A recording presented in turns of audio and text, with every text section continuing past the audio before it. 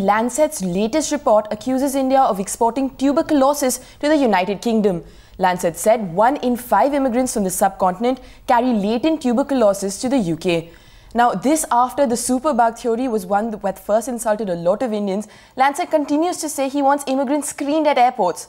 Remember, the journal had published 2 reports, one of which, as I said, was the superbug, and the second naming it after New Delhi. We have Jemima on the phone line for more on the story.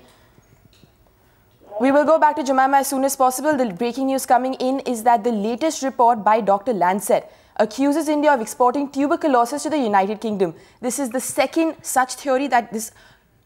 Alright, we have Jemima on the phone line now. Jemima, this is the second such theory that Dr. Lancet is talking about. What exactly does this report say?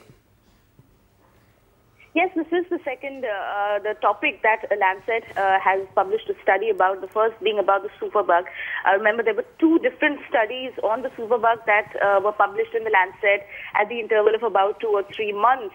Now, what they are saying in this study is that the incidence or the increase in the number of TB patients in the UK can largely be attributed to cases of tuberculosis in either Indian immigrants or foreign-born or UK-born nationals from the Indian subcontinent.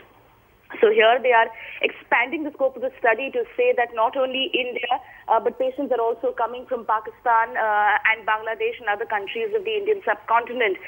Now, one thing that must be remembered is that even the government of India, the Ministry of Health, says that tuberculosis is the leading cause of deaths in India. This is something that India has also officially admitted to.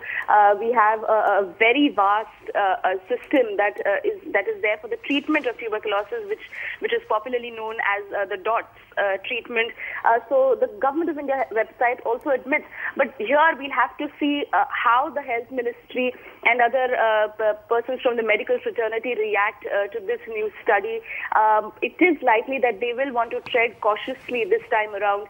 The last time, after the second superbug study was published, they first went on to refute the study in a very aggressive manner, and then they retracted, and a committee was formed, a 6-month group was formed to study if the claims by Lancet are actually true. So they will want to tread cautiously this time. We'll just have to wait and see how they react to this new study. All right. Thanks, Jemima, for that update. We will come back to you for more breaking news coming in.